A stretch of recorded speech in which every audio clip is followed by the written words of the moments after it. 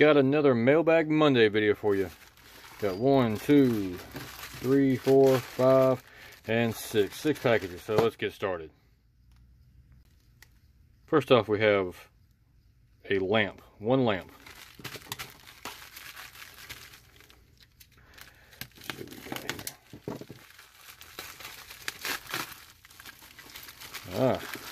Not just a lamp. Actually, 3 different things in here. Let's check them out. First off, this is a USB powered LED light. Like a flashlight. I guess you could use it as a flashlight. I got this, I think it was like 75 cents. It's in a little case you can take the cap off. Plugs into USB. Now I have some battery packs for my phone that I use. Got one right here. This is Anchor. I recommend those. Good packs. So let's see. Yeah, it works pretty good. See if I can turn off the lights here. See how bright it is. I mean, I'm holding that light up. It's probably at least 4 or 5 feet off my desk, and it lights it up pretty good. So I think not too bad for what it is. For 75 cents, I can't complain.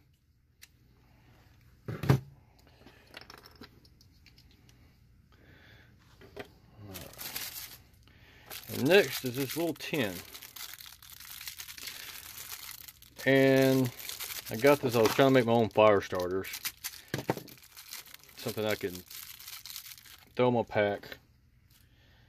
A little fire kit, or just throw in my pocket, or, just looking for some containers to make fire kits with. And this one is about 1.5 inches around, across, and about 5/8 of an inch to 3/4 of an inch depth. Nothing fancy about it. There's no good seal or anything on it, but I figure I could keep some tinder in there, maybe some jute twine, something like that. Vaseline cotton balls. It'd probably keep it dry enough to get a fire going with. And next I have some cord locks. Had a project in mind of, I was gonna make a bag. I forgot what kind of bag it was. I actually have to go back in my notebook of ideas and see what kind of bag it was. But I got these. I think they were like 75 cents or $1 for however many's in there. 1, 2, 3, 4, 5, 6, 7, 8, 9. Yeah, about 9 or 10 of them. So about 7 cents a piece. So not too bad of a deal. Up next we have a stent. Don't remember needing a stent. Well, buying one. I'll find out what it is though. I know what it is just by the feel of it and the sound of it.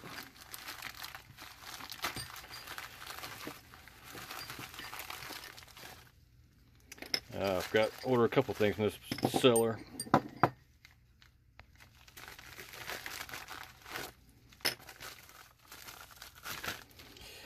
Alright, first off, these are MOLLE clips. You attach it to your MOLLE pack, and you can attach another MOLLE pack to the MOLLE pack if you don't have clips, or your bag didn't come with them, whatever. And I think these were like $1 for 2 of them. I think it was maybe $1 for 1. I don't know. It was pretty reasonable, pretty inexpensive. They seem to be decently made. I mean, it's not the greatest. It's Chinese stuff, obviously, but got them in OD green. Figured I'd try them out. I got a pack that I want to add a little smaller pack to it, and I think those might just do what I need them to do. And next is this big honking ferro rod. This is a 5" by, I think it's 1/2 inch. Yeah, 1/2 inch diameter ferro rod. Came pre-drilled. And this was, I think, $8 for 2 of them, or it might have been $8 for 1 of them. But this is pretty substantial ferro rod. But like all the other stuff, it's Chinese made. And I'm going to make my own grip for the end of it. and put a little lanyard in it. Maybe got a good sized camping trip coming up here in a couple weeks, and try to get those ready to go by then. We'll see what happens. Maybe I'll do a video on them, see how well they work, see how well they don't work, and we'll see.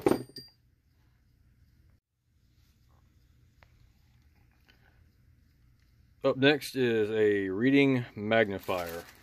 Pretty good sized package.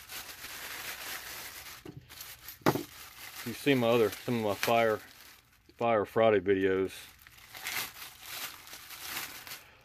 I got a fire starter with a small pocket magnifier. Actually, I still carry one in my pocket, in my wallet. Give a couple to my buddy. He carries in his wallet. And doing some research, I found out, well, not really how truthful it is, but I saw where it's not necessarily the magnification of the magnifier, it's more the surface area.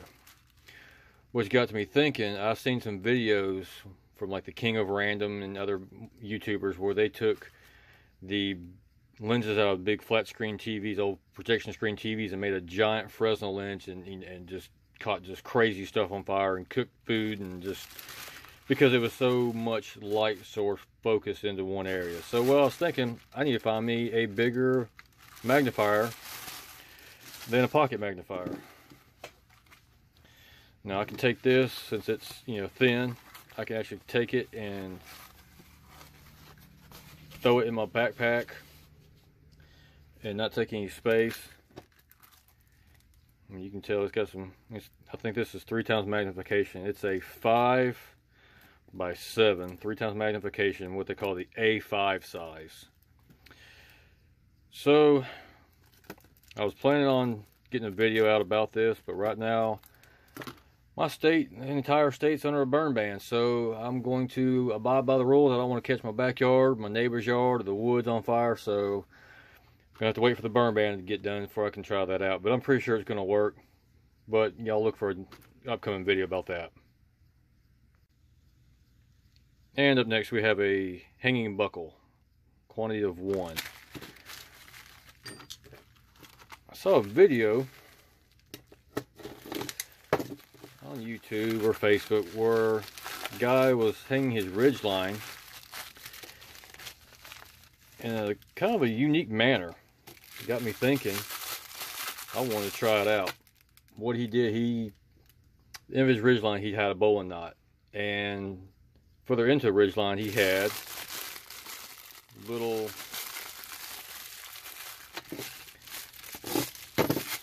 these aren't carabiners, but they're more of a, I guess they call it an 8-beaner or S-beaner, whatever. But this is a locking type. I got a pack of 5 of these for $2.10. So about 40 cents a piece, almost 50 cents a piece. And what he did is he looped his bowline around the tree, and this was attached to a ridgeline here, and this piece clipped onto the bowline. And then he pulled tension. So I'm not sure how strong these are going to be. That's why I got a couple of different pairs. I haven't got all of them in yet. This is one of the first ones that came in. Kind of like this one because it actually has a locking mechanism on it. If I can get it to unlock. There it goes. Just unsnaps. Twist free. And then you can hook it on your line. Whatever you want to do with it, really. And then when you get done, just lock it. But I figured for, you know, about 40-50 cents a piece, I'd give them a try. I think the idea is going to work as long as they are strong enough to hold the tension. You know, I don't know how much tension you put on a guy line for a tarp or tent, you know, but we're going to find out if these will hold up to that amount of tension I'm going to use. And I'll see if I can get a video on it. If it works out or not, I'll let you know. Up next is a 4-piece lock camping survival 8-shape climbing and a 3 LED tent hanging lamp. 3 modes. Pretty much tells you exactly what it is. There's no guessing with this one.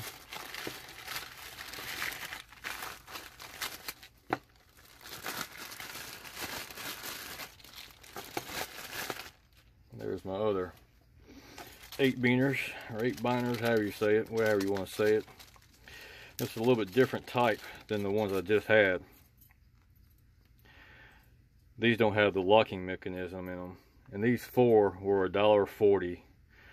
So a little bit cheaper than the other ones. These are about 30 cents a piece. They actually feel cheaper than the other ones. They just feel chintzy. But the one thing I liked about these was this piece right here. It's not as smooth of a curve as compared to this one. So I figured maybe I can get a better bite on my rope with it. I don't know if it's going to work out. Just trying some different ones, see, you know, which one works, which one doesn't. They don't work them that out a whole lot of money. Like I said, these were, I think, 30 cents a piece. They're, you know, like $1.35, $1.40 for all 4 of them. Didn't have a choice in colors. It just came in black and silver. I can deal with it. And next, and it looks like it's broken. Let's see here. This is a LED camping light. As you can tell, it's got 3 good size LEDs there. Include this little cheap carabiner. Let's see if I can get this. There it goes, just snaps in place. What this is, just has, you can hook it up in your tent, under your hammock, hang it from a guy line. Has this little carabiner with it. And it has 3 modes. It has a high, medium, and an SOS. You click the little buttons. And it runs off of 3 AAA batteries. Let's see if I can get it open here. Yep. Nothing fancy about it. It's probably not, it's water. It says it's waterproof. I don't know how waterproof it is, but it has a little piece here. So let me go get some AAA batteries, see if I got some. I'm not sure if I even got any AAA batteries at the house right now. Let me see if I can get some AAA batteries, and let's see how well this works, or doesn't work. Alright, got some batteries in here, holds 3. And inside there's 2 contacts that meet up with these 2 contacts, so I'm going to try to line them up. I don't know if there's a certain way it's going to let me go in. Yep, there's a little track here. Tell right there. And try to figure out how that track lines up.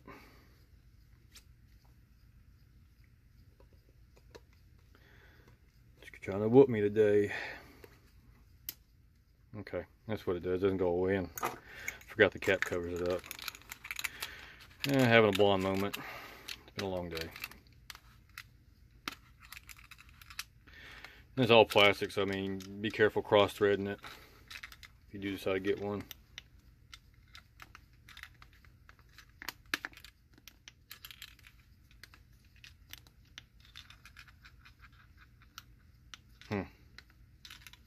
There it goes. Cut the lights off here.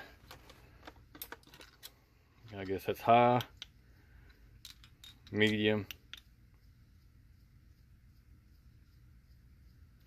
They call that SOS. It's not Morse code for SOS, but there's high, medium, not much change in it, and the SOS. So, yeah, I think it'll do all right for, you know, hanging in my tent, hanging off the ridge line with tarp or something like that. Yeah, I think this one was, I think I paid like $1.50, $1.60 for this. They had the carabiner, and which is kind of funny because I forgot that I actually ordered another one, and I ordered this one originally, and I think I just ordered the second one by mistake, not realizing it. But then once I did realize I bought 2 of them, I realized the first one I bought, which is this one, a little bit different design, same principle, same, you know, pretty much the same shape, but this one has a hook instead of a carabiner, which the hook might work a little bit better in some situations, where the carabiner might hook a little bit better in different situations. This one was about $1.50, $1.60, something like that. This one was like 75 cents. So, You know, basically it looks like I paid about almost $1 for this little cheap carabiner. But, you know, we've all bought stupid things online and had buyer's remorse at one time in our life. Anyways, just a little camping gear stuff I got trying to work on. Weather's starting to cool off, and you know, just trying to get some little things going, little gear, trying some different things out. This, that, and the other. But anyways, I appreciate y'all watching, and I'll see you next time.